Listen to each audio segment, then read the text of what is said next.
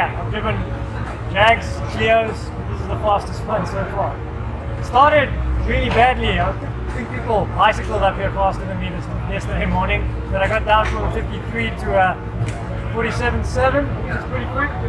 Yeah, but it helps when you start off walking up there. If I can get into the low 47s, there wasn't too much left in me. I think there's a lot to come in the track, hopefully, and if we get some cool conditions this evening, speed will come. Engines breathe nicely in the cooler. I've got such a battle with this M3 here. He's got more power, he's got quite a bit more torque, but I'm hoping the Jag chassis can pull back that little deficit. It's a good question because most of racing is waiting. I spend a lot of time just waiting in the car, and then it's 47 seconds of this like mad adrenaline rush where you're just purely focused, and then it ends, and then you wait again.